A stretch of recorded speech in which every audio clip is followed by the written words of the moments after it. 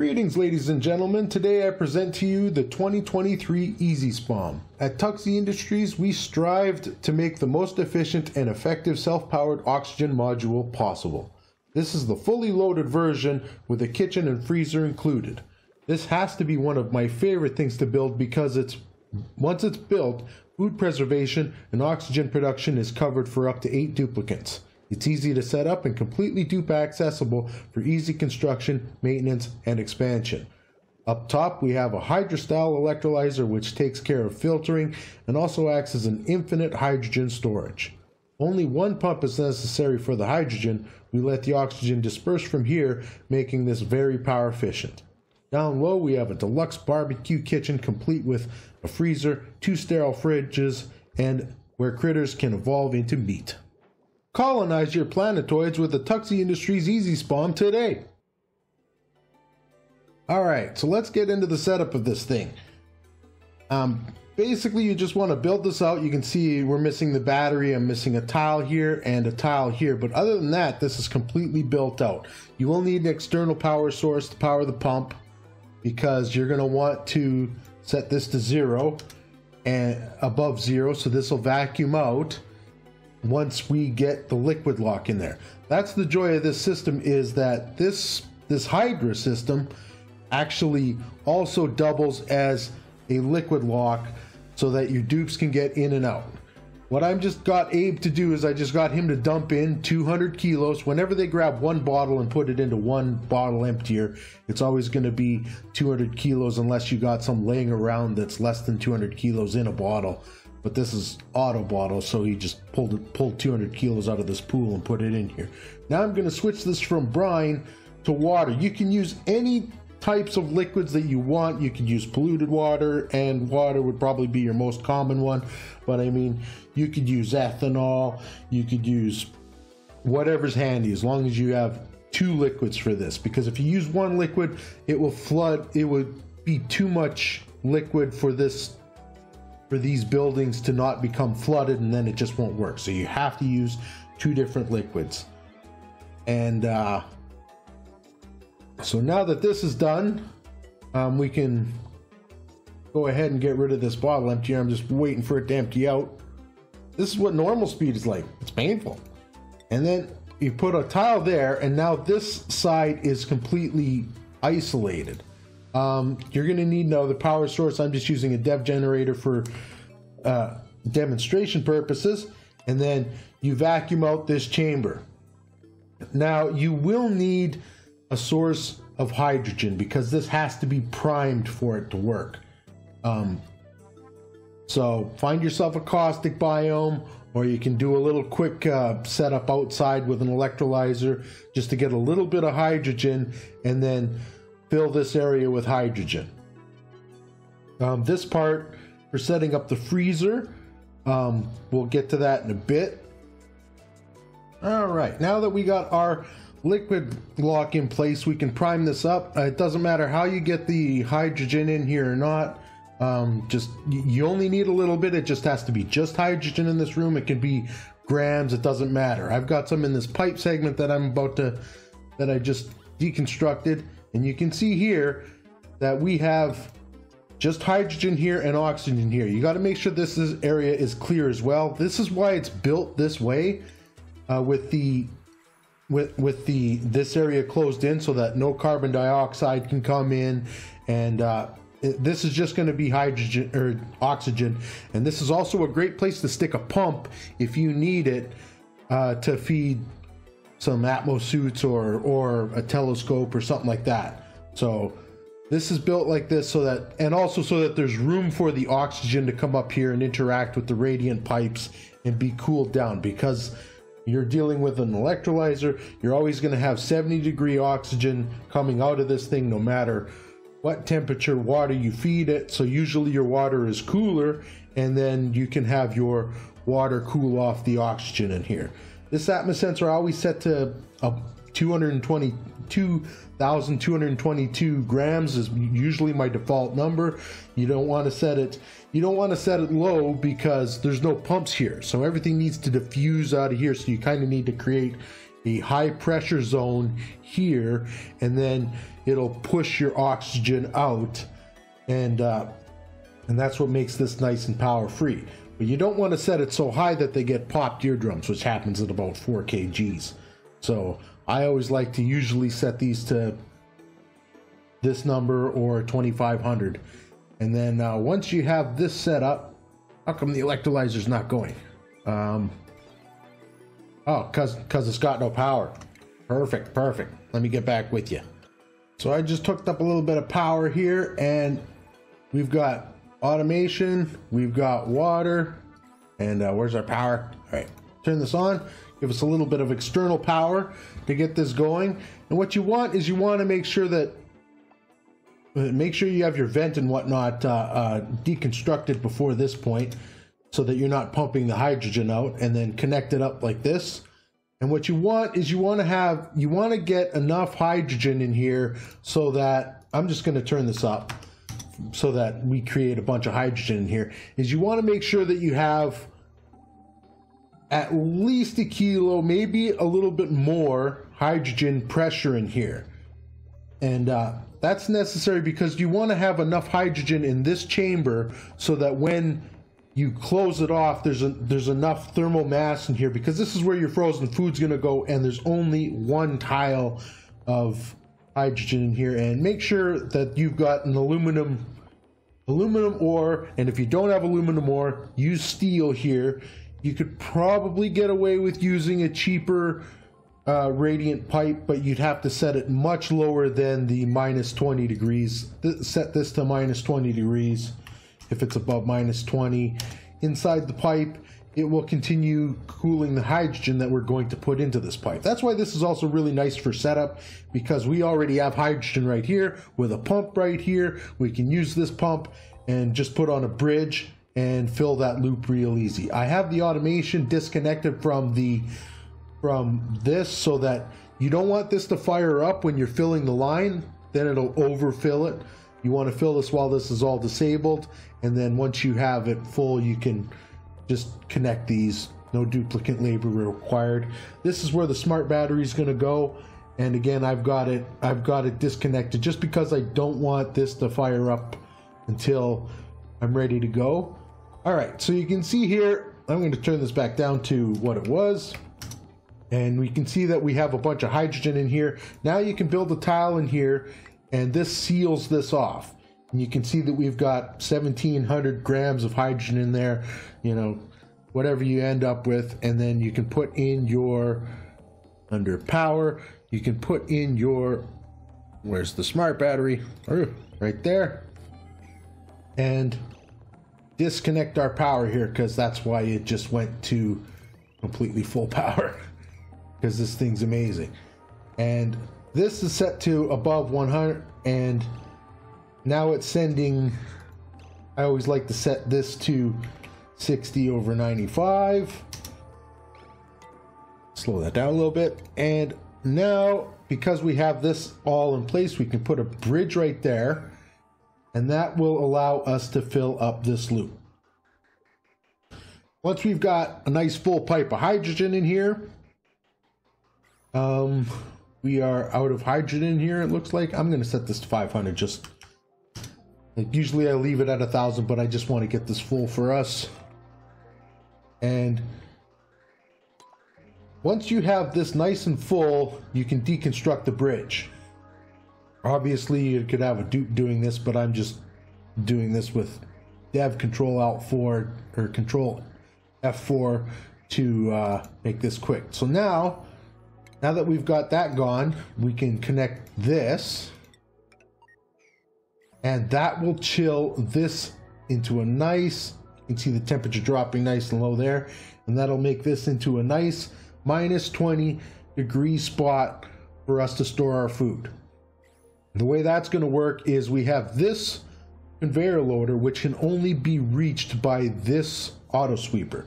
And this auto sweeper can't reach up in here. So this auto sweeper's main job is to just grab food that's freshly cooked from the grill, put it in here, and then it gets shipped up in here and put in storage.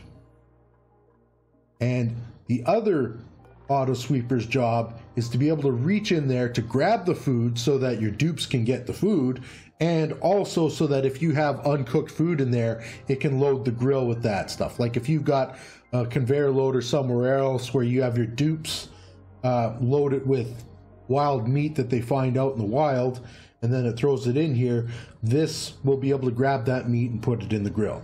This one can also reach this conveyor loader, which is not connected to anything, but this is the one that goes for organic.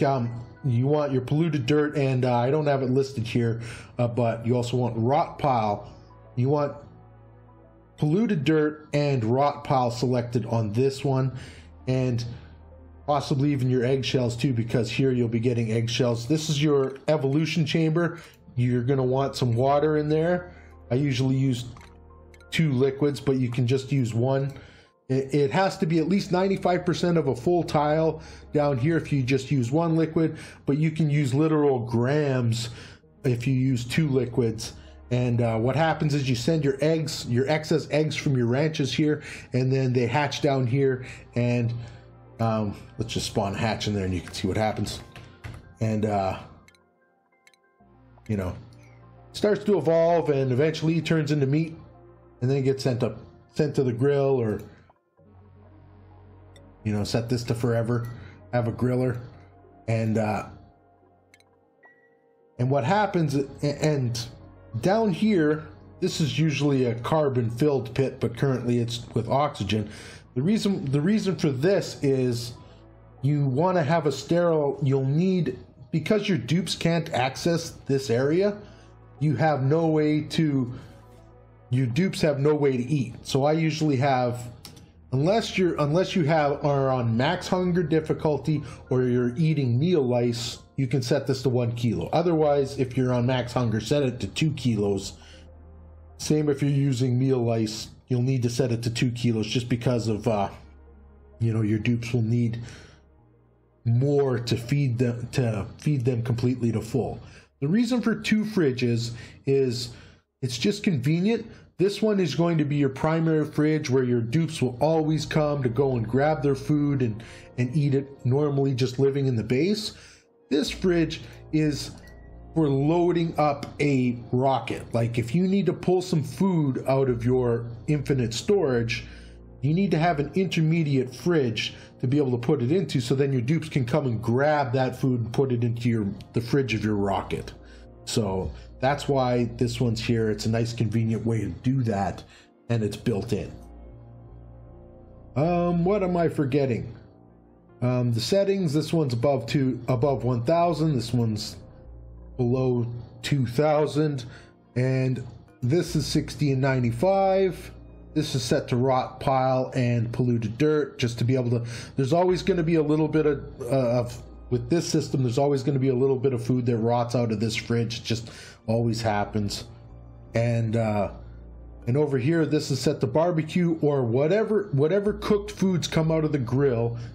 Neither one of these are set to manual use, and I just set them to 1. This fridge is set to a 2 priority, so that this auto sweeper will load the fridge before this gets loaded. So that's why this one has a little bit higher priority than that one. This one's 5 because this one duplicates will be interacting with. So if you have this, whatever you have this one set to, you could set this one to 1 as well, and whatever your fridge in your rocket just has to be set to a higher priority than this. And then once you have it loaded, you'll want to turn it to sweep only. That way your dupe will come and unload it, and then the auto sweeper won't load it again because it's set to sweep only. I just want to show you some options with the ezSPOM. Here is the ezSPOM R. I call it the ezSPOM R because the ladder is on the right. I usually like to build them like this because your ladder is the highest traffic area, and that's where your dupes need to breed. So I like to put them on. I like to put the ladder on this side of the ezSPOM. So this is the ezSPOM R. The one I demonstrated earlier is the ezSPOM L. These are blueprints linked down in the description. This is the basic ezSPOM. You can see that it doesn't have the kitchen and the freezer, but this is a nice option if you're building a second electrolyzer and you need to oxygenate another part of your base that's getting a little bit, you know, low breathability for your dupe. So this is a great option for that. And if you already have built a kitchen and a freezer, whatever, this is the ezSPOM for you. Nice, tight, compact, still does the job. Down here, we have the ranch ezSPOM. This is one of the most beautiful uses of space. I actually love this design because if you look here, we have a perfect 96 tile ranch. You can fit 8 critters in here, and another beautiful use of this design is here I've got a hatch, but you could use long-haired slicksters right next to your oxygen source. You could have 6 dupes and probably a full ranch of 8 long-haired slicksters to help feed those dupes, and this electrolyzer would still be able to keep up with that. Just a great use of space. You definitely need this door in here in this design because if the eggs down here could easily overcrowd this ranch. That's why I've got this door in all of my designs, but in this one it's actually really needed. Over here we have the mess hall design, and I like this one as well, but you can see here the grill and the auto sweepers don't count against the grate hall, and here we can have a grate hall, and I've got, because this can support 8 dupes, obviously I've got 8 chairs.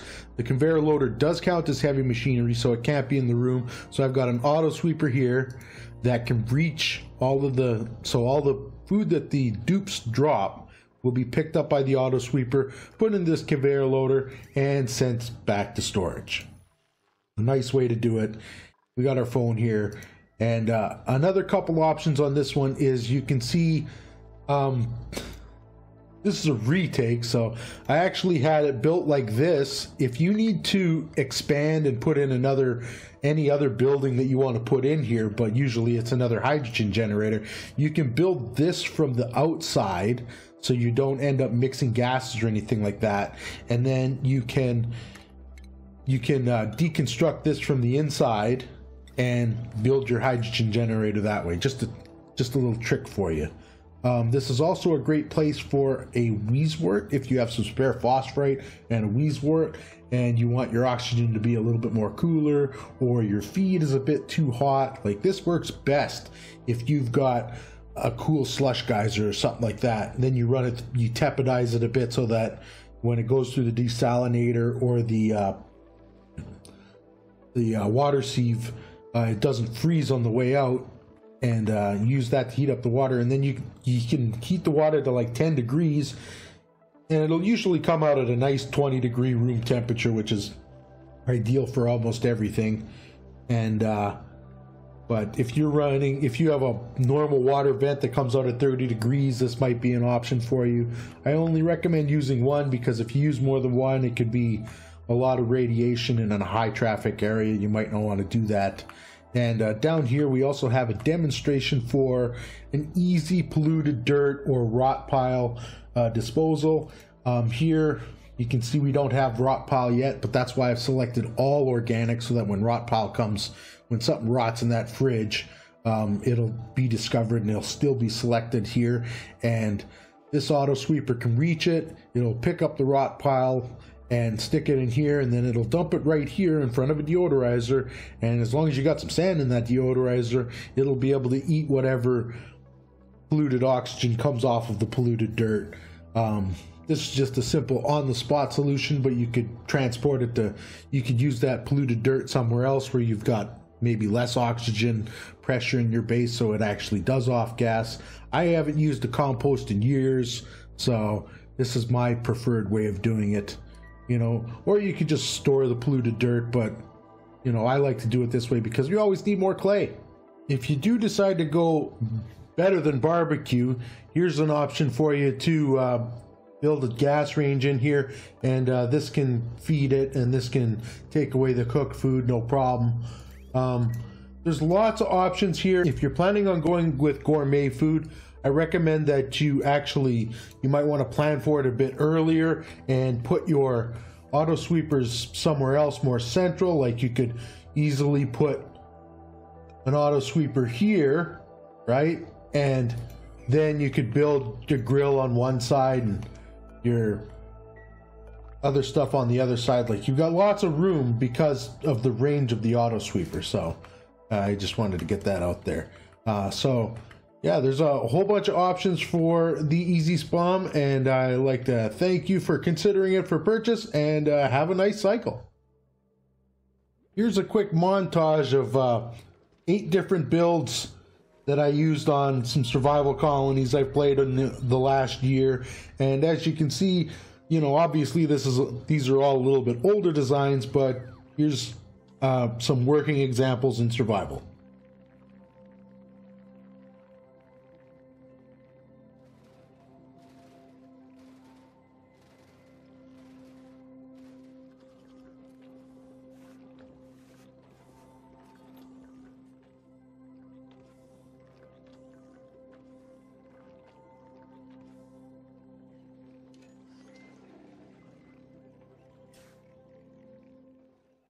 Here are the schematics. The save and blueprints are linked below. Thanks again for your patronage to Tuxie Industries, and please be sure to like and subscribe to stay up to date with our products. We hope you get many cycles of faithful service from your 2023 ezSPOM. Complaints and refund requests can be mailed to 50,000 Shattered Planet Way. Thanks for watching, and I hope you were informed, entertained, or both. Catch you next time!